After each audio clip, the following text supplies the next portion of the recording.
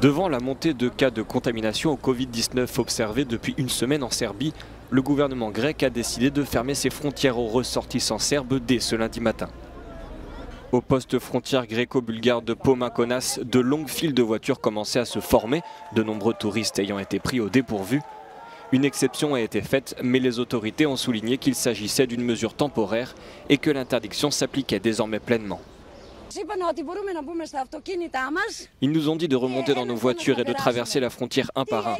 Je ne sais pas ce qu'il se passe, mais honnêtement, je m'en fous. Ce qui m'importe, c'est de passer la frontière parce que j'ai besoin d'un café pour me calmer et pour pouvoir commencer mes vacances. Cette interdiction court jusqu'au 15 juillet. D'ici là, les Serbes pourront entrer sur le territoire uniquement en cas d'urgence. Le gouvernement grec, qui travaille avec des experts et suit de près l'évolution de la pandémie en Europe, réévaluera la situation le 15 juillet prochain.